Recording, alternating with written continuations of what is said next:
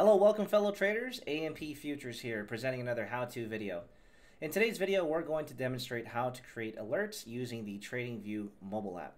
Now, creating alerts are a nice feature because it's going to allow you to receive alert notifications. You can either have it sent to your email address, text message, anytime you set a specific condition for an alert to be triggered. And let's go ahead and show you where to access these alerts. So right now, we're looking at the micro E-mini S&P 500 chart.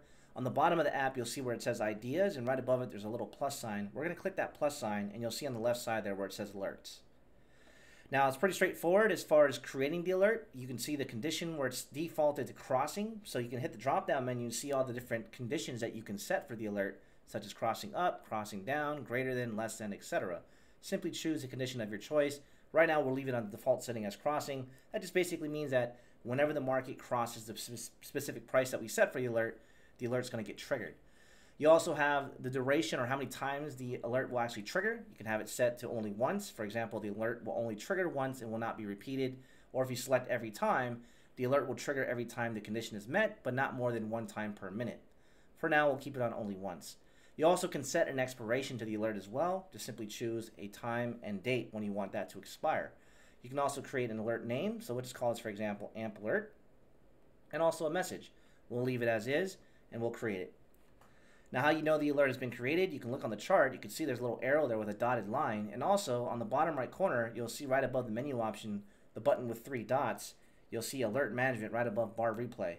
And you can see that there's our active alert. So our active alert for the micro S&P 500, if it crosses the price of 56.03 and a quarter. All right, so that's ready to go and working. Now, if you want to make any changes to the alert, just simply click the alert. You can either pause it, you can edit it, you can clone it, or you can delete it. If I go to edit, this allows me to change any configurations for the alert. So let's just say I want to change the price to 56.03 even, or 56.02 is fine. We'll save it, and now you can see the alert has been set to 56.02. Let's go back to that area, bottom right corner. Oh, actually, you know what? The alert just got triggered. So you can see now the alert goes away off the chart because we only had it set to trigger once. Now, if we go in the bottom right corner, notice there's like a little red dot there where the 3 dots are. That's letting you know there's a notification.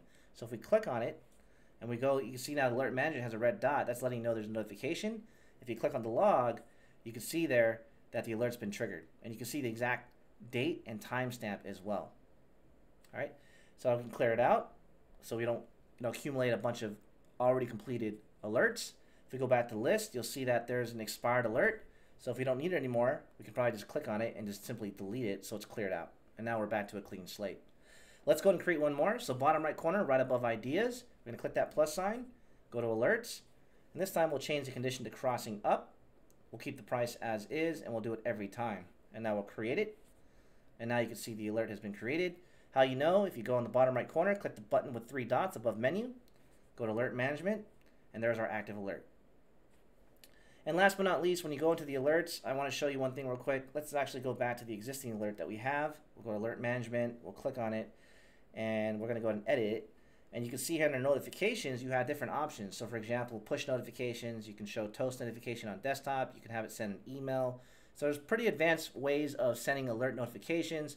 Just be sure to choose your preference and you'll be able to set notifications specifically for the alert you create. And this is how you create alerts using the TradingView mobile app.